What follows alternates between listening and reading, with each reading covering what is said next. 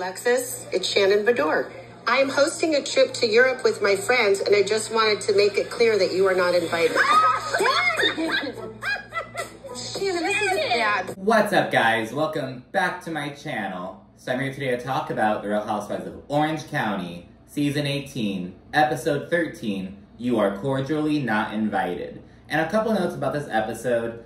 It really looks like this has solidified Katie and Jen as like this fan favorite dynamic duo. So as I mentioned before, people love Jen. Like, I don't know, she just seems to have an overwhelming amount of support, just judging by like what people are saying online and whatnot. And with Katie, it's been more of like a mixed bag, especially earlier this season. People thought she was thirsty, you know, the whole Heather drama and whatnot. I was always kind of like, about Katie, you know what I mean? And to be fair, I'm not a huge fan of Heather Dubrow, so seeing her, like, go up against Heather was like, oh, okay. But for the past couple episodes, I feel like Katie has also been, like, garnering more favor. And yeah, people are just saying, like, oh, this is, like, who Emily and Gina, like, try to be. Just shit like that. People really like Jen and Katie. I really enjoyed seeing Jen, like, be ice cold to Tamara. She tried apologizing to her, you know what I mean? Like, because Tamara's used to the whole, like, oh, you know, get angry, say sorry, repeat. But Jen, she sees that now, and she's like, I'm over this bullshit. So she's standing firm, so I really love that. And regarding the Alexis Bellino of it all, like, I don't know what she expects, you know what I mean? Like, yeah, Shannon doesn't fucking like you. That is your fault, Alexis, you know? And I really wonder if Alexis hadn't, like, ridden for John so damn hard, maybe Shannon would be cooler with it. I don't know. But at the same time, you know, John Jansen clearly dislikes Shannon. Alexis is with him, so, like, I just feel like it's just not... At the same time, why is Alexis wanting to, like, be in Shannon's good graces? Like, pick a fucking lane and stay in it. So, I don't get what Alexis, like, thinks should happen, but, you know, whatever. Anyways, the episode kicks off with Katie going to comfort Tamara after she storms off. And notably, Eddie does not move a single muscle. Like, he's just sitting there in his fucking blankie, like, it doesn't have to be this way. And it's just like, dude, your wife just stormed off, like, what the fuck? And oddly, once he, like, does get up to leave, and he only did so because Katie was like, hey, Eddie, I think Tamara's ready to go, like, she was just not having it. Katie tried getting her to, like, come back to the party, but Tamara was just over it. She kept discussing the FBI allegations, yada, yada, yada. So when Eddie finally gets up to go get his fucking wife, he actually, like, shakes Ryan's hand, says, I'm sorry, like, this whole thing. And it's like, so you had all this beef with Ryan earlier in this event, but now, after he gets into it with your wife, now you're gonna be cool with him. Like, I feel like now, like, it would make more sense now to, like, not want to interact with him, you know what I mean? Like, none of this drama has gotten resolved, but I don't know. It's quite odd of Eddie. Like, you're not going to go run after your wife? You're not going to, like, I don't know. It's kind of quite odd. Jenna notes that she loves and respects Eddie. She's known him for a long time. She, like, trained with him, all that jazz. But she thinks that Tamara is just disloyal, and she just isn't surprised by this blow up. She's like, of course Tamara blew up. Like, you know, we were getting to a good space and now she ruined it. That's just what Tamara does. And when Ryan hears about the continued FBI talk, he explains that one of his good friends is, like, under investigation right now. He goes to Vegas with him a lot. Like, he just kind of gives some context, but without, like, divulging too much, because it's a legal issue. And Emily's, like, asking him all these questions and whatnot, and in the confessional, she's like, I mean, Ryan goes to gamble like it's his job. And remember, when Katie's husband, Matt, asked Ryan what he did for work, Ryan, like, went this whole tangent, like, oh, you know, I'm in real estate development, we do that. Like, he couldn't give a straight answer, which is always quite shady. And yeah, Emily's like, what's there to do in Vegas but, like, gamble, party? Then she's like, oh, prostitution. It's legal there. But fun fact, so parts of Nevada do have legalized prostitution, but it's like these very rural communities. But, like, in Clark County, where Vegas is, it is illegal. And that's where most of the prostitution in Nevada happens. Like, Nevada outside of Vegas, Reno, I believe there's also Carson City, but that's like a whole different bag. But basically outside of Vegas and Reno, it's just like Western Utah, you know what I mean? Like, it's just like very rural, very deserty, not a whole lot going on. So yeah, like prostitution is legal in Nevada and certain counties, but not where like it's profitable. Like not in Vegas, which is kind of where it really only matters. Anyways, we then learned that Shannon's 60th birthday, and she goes furniture shopping with Heather and Katie. And we learned that Shannon and Vicky, regarding their 2 shows that they did for their like 2-woman like act or whatever, they sold out. So that's really good. You know, they're really nervous about like how this is gonna work. Because remember, the whole thing was like, oh, the Tres Amigas. Well, bitch, now it's only 2 of you. Like, it's very hard to like, you know, remarket yourself and whatnot. But yeah, they sold out, so good for them. And regarding John and Alexis, she believes, giving the lawsuit to People magazine, Shannon thinks it was just to hurt her and make her look bad. And she knows that she just wants to move on. She just wants to close this chapter and move on.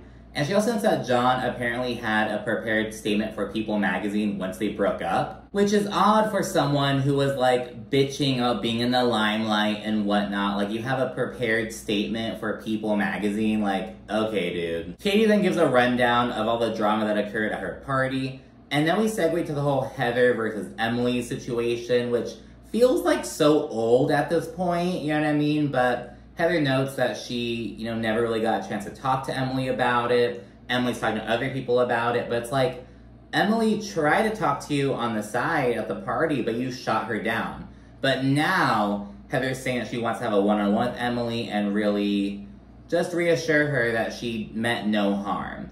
And later on, Gina clocks that, like, Heather's quite, manipulative? No, what's the word that she used? Calculated. Gina called Heather calculated for, like, all of a sudden wanting to talk to Emily, and she's like, Heather just can't be in the moment and, like, be there for you right then and there. She has to leave, she has to, like, you know, talk to her fucking damage control people, and, like, then she'll be willing to give grace. And when Heather wound up sitting down with Emily later on, she, like, is very intentionally trying to listen. She's trying to, like, see Emily's perspective, trying to, like, console her, and it's, like, all of a sudden, and I have to agree with Gina on this, it's, like, I don't know, it's, like, you can't just, like, be a good friend in the moment. You have to, like, mull it over for a week instead, so I don't know about that. We then see Gina have Emily over, and she checks out some of the work that she's done in the house. And, of course, they discuss the shit show that unfolded at Katie's. And they say that Tamara just, like, can't keep doing this. She can't just keep having 3 martinis and going off the fucking rails and it's okay. Because, again, that is Tamara's pattern. And people are starting to see that. Namely, Jen and Emily. So they're kind of, what the fuck is Tamara doing? Gina then says that she's kind of nervous about seeing Heather again because apparently Heather is very upset over Gina leaving with Emily at the party. Which is like, I mean, what are you gonna do? Like, she's known Emily for longer, you know what I mean? And, like, I'm glad Gina left with Emily. Emily needed someone to, like, have her back. Like, I don't know. So, yeah, Gina feels kind of weird about that. Emily then notes that Heather is claiming that she attacked her, which Emily straight up denies, and she explains, you know, I tried talking to her, and she's just trying to shut me down. Like, Heather was the one, you know, egging the situation on. Heather also claims that Emily was, like, being aggressive, all this jazz, and Emily kind of gets that allegation a lot, and, you know, there have been times where she just pops off out of nowhere, but, I mean, in this situation, I mean, like, Heather continues shutting down conversations. Oh, is that not aggressive? She did it to Katie, she did it to Emily this season. It's like, I think that's pretty fucking aggressive. Hell, a few seasons ago, not a few seasons ago, but, like, back when, like, Heather first came on, she was quite nasty to Shannon. Like, oh, at least having a mental break. I think that's even more fucking aggressive because you're trying to, like, fucking, like, veil this, like, disdain as if you're caring. You know what I mean? You're trying to veil it with, like, this veneer of, like, oh, I'm concerned about her, when you're really just being vindictive. So, I don't know. I just want to kind of highlight that for a little bit. Emily then notes that she does not want to have a conversation with Heather. She's just, like, not interested. She also explains, like, why she was so triggered by the whole situation, and it's because, like, so she's been feeling herself lately. She'll be posting social media pics, showing, like, her workout progress and whatnot, and people are, like, just hating on her in the comment section, which is just, like, public figure social media bullshit, but it's getting to Emily, because, you know, she's always been, like, a lot taller than other girls, a lot, like, a little bit, like, larger, and so she's, like, been called every name in the book, and it just really got her. And she notes that she wants Heather to see her as a size 6 and not a size 12. And, like, I get it, you know what I mean? Like, I understand, you know, like, oh, I feel really good about myself, and then, like, you get left on red, or, like, you know, someone's not interested. It's like, oh, but that's just how life is. You know what I mean? I get how it hurts, but I mean, like, I don't know, like, how much of that is Heather's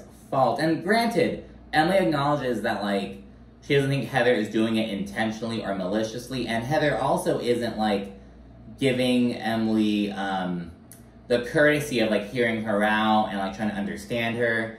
But, I mean, like, what really can Heather do other than say, like, oh, shit, you know, my bad, I hear you. So I understand that, but at the same time, you know, Heather is not doing that, and that's what the problem is. And this quick little scene ends with Gina saying that Heather needs to come back down to earth, and she says that the thin air is affecting her brain. Now, I know Heather is going to have something to say about that at the reunion. There's no way that's not getting addressed at the reunion.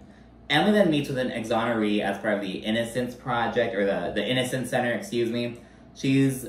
When did she first? I think it was, like, last season or season before last when she, like, came on the show, like, introducing this charity. She's still doing it. She's working with this man. He was incarcerated for 18 years in regards to an attempted murder conviction he got when he was 15 years old. So, like, he was exonerated. It turns out that, like, his half-brother let him take the fall, this whole thing. So, just kind of discussing, like, the work that she's doing and the issues in the justice system. And I love to see this, you know what I mean? It's not like some bullshit like, oh, homeless, not toothless, like all these other charities. Like, you know, it's something that's actually, like, impactful, you know, like, doing good things. So, good for Emily with that. Katie then has a family scene, and she discusses her heritage. Again, she was born in South Korea. She was adopted as an infant. Her siblings were adopted from Georgia. So, like, she grew up in an adoptive family. She was raised, like, Irish Catholic and stuff. So she was kind of just navigating, reconnecting with her heritage. She looks like her daughter taught herself Korean. And Katie also says that for her 40th birthday, she wants to go meet her birth mother. So she's planning on doing that. We also get a cute little scene of her son, like, asking her what her real name is. You're gonna find your birth mother? I hope so. What's your real name? Young Wa. It's my real name. Young Wa. I love you, Young Wa. Next up is Shannon's little tea party birthday, and it looks really nice. Shannon looks really fucking good, so good for her. And Emily, because remember earlier this season, she did, like, a little boudoir shoot. She brought Shannon along with her. It turns out Shannon also took a photo, so Emily is, like, presenting that picture for Shannon on her birthday, so I love to see it. And while getting ready, Jen says that today is about Shannon, but I don't really give two shits about talking to Tamara. Jen is not here for Tamara, and I love it. Once Heather arrives, she asks to chit-chat with Emily on the side, and, you know, Emily straight up fucking declines, and she confronts Heather for switching it up all of a sudden, though Heather explains that, you know, she just needed some time to, like, you know, get her stuff together, basically. And this is where Gina says that Heather is being calculated. Heather just can't be a friend in the moment. She has to, like, go strategize and figure out how to best do it. I think that quite shows when you, like, compare how Heather reacted to Emily at Jen's house. I was like, whose house was that event at? At Jen's house versus how she responds to her at this event. Heather is, like, being a very active listener, all that jazz. But right now, Emily's not interested. But Heather is, like, persistent. She's like, can we just talk for a moment? Which, again, Emily said no. Why are you, like, badgering her? But Emily's like, you know what? Whatever. I'll hear you out. You know, it is what it is. And Emily opens up. And again, Heather is actively listening. You know, she's like, oh, you know, I understand you, like, felt like, oh, why am I getting an oversized jacket? It feels like I can't fit into these clothes. Like, Heather was really trying to see Emily's perspective, and Heather acknowledges that she can't negate people's feelings, and they agree to move forward, basically. But she also tells Emily, hey, we are friends. If something is bothering you, let me know. Like, what the fuck? So yeah, they agree to move forward, they make that progress, so good for them. And as soon as Tamara arrives, she apologizes to Jen, but she is ice cold. Jen, I want to apologize. I know we need to talk more about it, but I just want to apologize. I want today to be fun and nice for Shannon, but I just want to say I'm sorry. Okay, let's have that discussion. Yeah, another time. For sure. I don't want to have it here, but I don't want it to be awkward, and I don't want us to not make eye contact or anything like that. I love it. Because again, Jen is just exhausted by this pattern, and I love to see it. Because coming off the heels of last season, you know, she was going up against Tamara as well, but she chose to open her heart back up to Tamara. Almost like a, oh, fool me once, shame on you, fool me twice, shame on me type shit. And now Jen is like, no, I see who you really are, I'm over you. Which I love to see, because, you know, like, she's such a sweet person, but now it's like, you know, oh no. Don't mistake my, like, kindness for weakness type shit. Once everyone's there, Shannon makes her grand entrance, and she's the hostess with the mostest, gives everyone these gifts to open up. They have these little, like, knickknacks to hint at the upcoming trip. And we also get Emily presenting her with her, like, big old photo. They're all laughing about how she looks like a madam. And, of course, we then get the trip reveal. I'd like to invite you guys to go to... And once the excitement winds down, this man arrives with a birthday bouquet for Shannon that has a card as well. And they're from Alexis Bellino. And it's interesting because, like, how did Alexis know where they're gonna meet up? How did she know what time to send the bouquet? It's because of Tamara. No doubt in my mind it's because of Tamara. And the bouquet has a literal olive branch. There's a literal olive branch Alexis is sending to Shannon. But Shannon thinks that this is 9 weeks too late, and Emily agrees with her. How many peace offerings does Alexis want to offer to Shannon while simultaneously being involved in a lawsuit, talking about her, making her life hell? I mean, give me a break. Of course, Shannon notes that Alexis's coach, John Jansen, like, ordered her to send this bouquet. And Tamara's like, oh my god, Shannon, really? Why can't Alexis just do this out of the kindness of her heart, blah, blah, blah? Because it doesn't make any fucking sense. Like, okay, Alexis, you know, whatever. This whole conversation leads to Shannon discussing the whole lawsuit situation with People magazine airing the news out, all that jazz. And Tamara notes that the morning the news broke, Shannon actually butt-dialed her.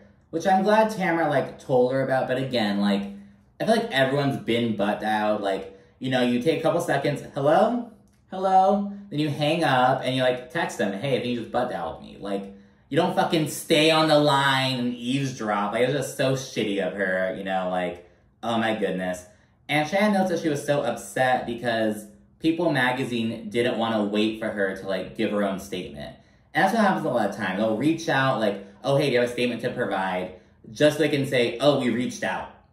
We reached out. But Shannon was like, oh, let me call my lawyer, give me like 30 minutes, and they didn't want to wait for her. And of course, she notes that John is just trying to smear her. Shannon also notes that she needs to set boundaries with Alexis. She's like, I can't help her being in this group. This is my 60th birthday trip. You bet your fucking ass you're not coming, which, again, to me to how Jen was like standing firm against Tamara. I love that Shannon is standing firm, praising herself, and she's like, no, fuck you, Alexis Bellino. So I love it.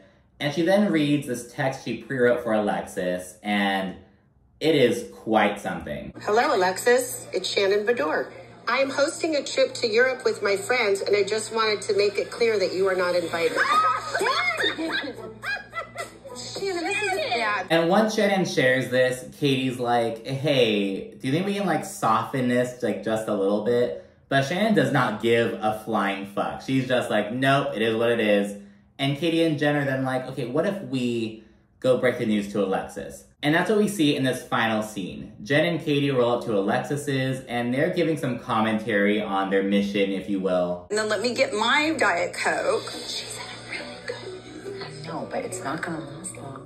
And once they share that Alexis's olive branch didn't really sway Shannon whatsoever, Alexis is super irritated and frustrated. She's like, Why? What else can I do? I'm trying to move forward and make peace in this group. I just keep hitting brick walls.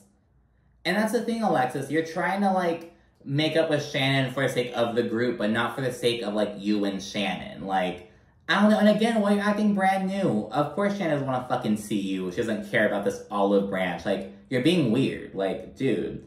And yeah, Jen and Katie then get Alexis to read the text aloud because they're like, I think Shannon may have sent you a text message. Why don't you get your phone? And yeah, and they tell her to read it out loud, and they pray that it's softened, though it isn't. And Alexis says that she is just done, and she questions what Shannon is upset about, what Shannon is so hung up on. And it's like, what the fuck do you mean? Like, you and John keep, like, pushing her, and it's like, her not inviting you on her birthday trip is, like, so devastating to you. Like, dude, what the fuck? And Jen and Katie explain, they're like, hey, you know, like, this is how Shannon feels. Like, it is what it is. And we then see Mr. John Jansen with Alexis Bellino in a confessional, just discussing his side of the story. He's like, you know, I leaked the news because the statute of limitations was coming up, like, some shit like that. Just trying to explain his side away. You know, like, oh, we're running out of time to do something about it, like, whatever. And the overall consensus is like, who asked for this? Who asked for this man to be on our screen? Like, oh my goodness, people are like pissed off about it. Like, I don't want to see him. I don't want to hear a side of the story, like, blah, blah, blah. He already has Alexis, like, being his guard dog. Like, come on, dude. Going back to the conversation, Jen then asks how the lawsuit was leaked to people. And in the confessional, Jen straight up lies and says, you know what? No, I don't think Alexis had anything to do with it. But the delivery makes you know, like, oh, she's full of shit. Do I think Alexis leaked it? Yeah, no, she didn't. Really? Mm-mm. It's weird that she's so upset right now, though. Like, stop it, go next. And while Jen is trying to be Switzerland, Katie acknowledges that, hey, it's a possibility. Like, Alexis is friendly with the folks over at People. Like, it makes sense. It's possible. So yeah, Alexis then says that she's not going to be on this group and she is done. And, you know, Jen and Katie try comforting her, but Alexis is just not having it. And she actually kicks them out. And Jen has this funny-ass reaction. Are we getting kicked out? Thank you for being the horrible communicator of The horrible news. Oh, I've never been kicked out of anyone. Wait, I did get evicted. And after kicking them out, Alexis is like, oh, thank you for being the bad bearer of bad news. Like, what are you mad at them for? And yeah, the episode ends with Jen and Katie just, like, confused as fuck in Alexis's driveway, like, heading out. And it's just like, what just happened? So yeah, it was just, I don't know what Alexis wants. Whatever, girl. But anyways, let me know what you think down in the comment section. Be sure to like and subscribe. And of course, stay tuned for more. Thank you for watching. Bye.